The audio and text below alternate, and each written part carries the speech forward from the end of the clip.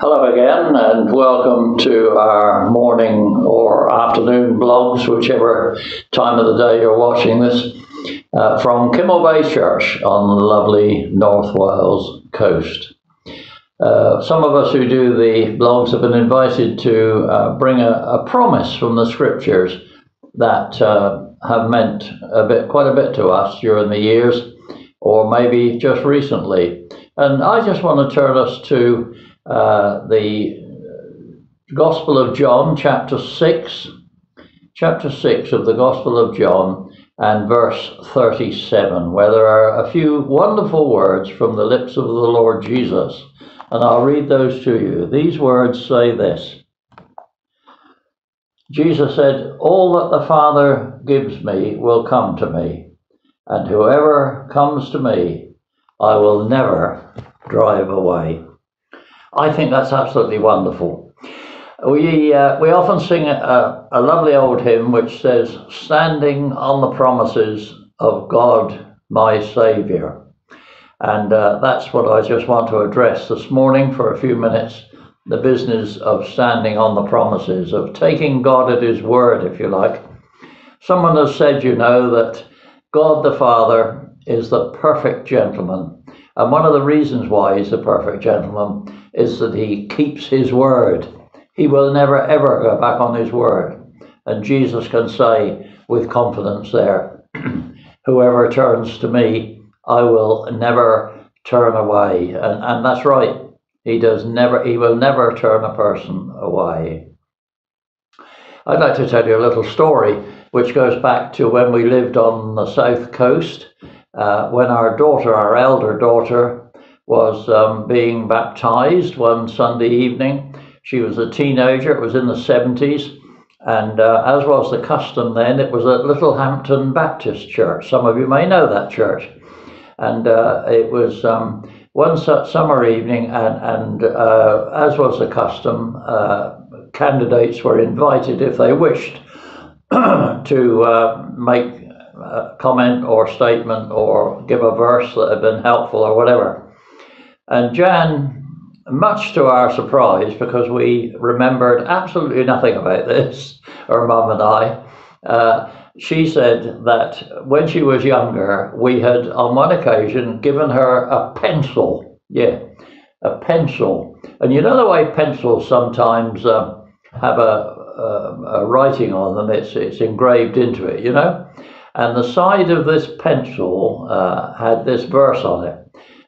"Whoever turns to me, I will never turn away." And Jan had remembered that, and that had gone home to her heart and her mind.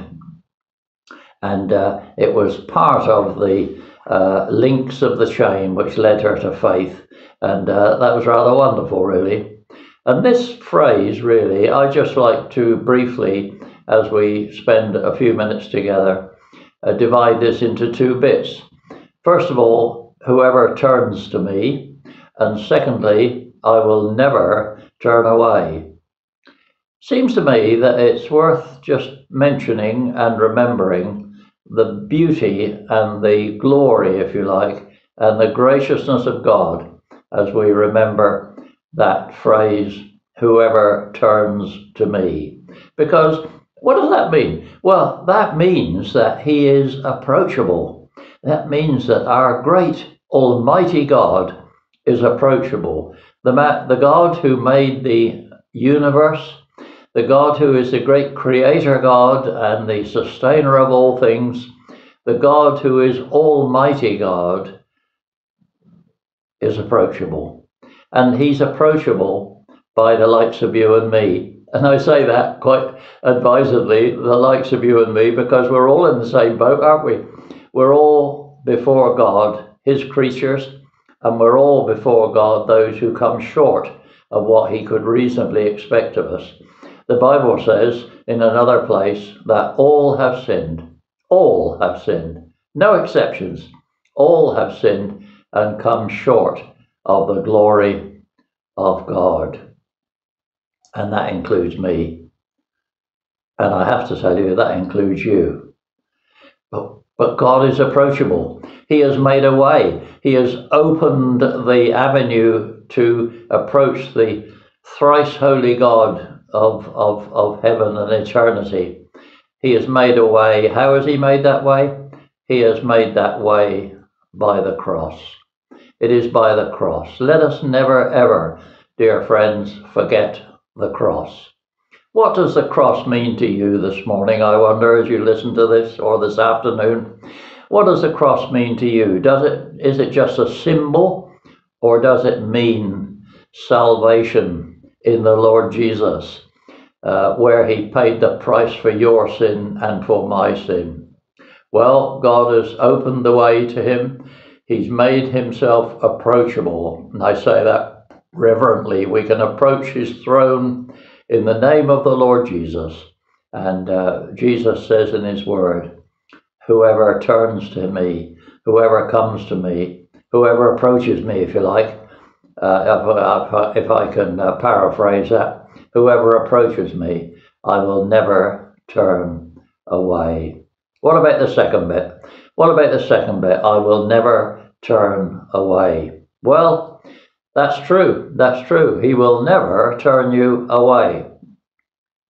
There is no sin that you can commit that is not forgivable. Jesus said there is only one sin that is unforgivable, and that is the sin of totally rejecting him, I guess, by blaspheming the Holy Spirit and turning, not listening, or not being prepared to heed and take action on what the Holy Spirit advises. There is no sin too great for him, and he never loses patience with us. He will always want us to come back to him. When he says that you can approach me, he means what he says. And when he says he will never turn us away, he means what he says. And he will accept us when we turn to him. How wonderful that you and I can live in the light of these words, that Jesus is there. There's a lovely picture in the New Testament, in the last book in the Bible, in the book of the Revelation, chapter 3 and verse 20, a very famous verse, where we read that Jesus says, behold, I stand at the door and knock. Behold, I stand at the door and knock. And he said, if you open to me, I'll come in. In other words, if you open the door to me, I will come into your life. I will come into your life and I will make your life entirely different.